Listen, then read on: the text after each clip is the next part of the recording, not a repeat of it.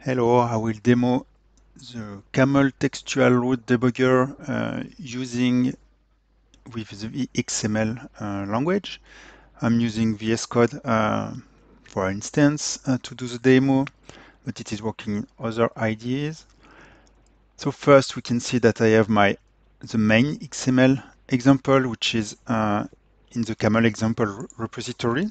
So if I call the command palette and execute the command custom camel run, it will start my integration.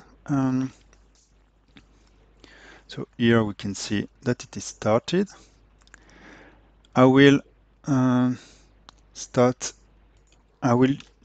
check what is the PID of the process that has started. Copy. Here it is a launcher one. I go to a VS Code launch extension and I save.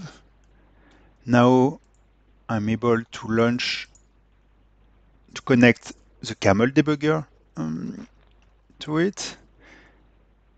So here you can see that it is connected.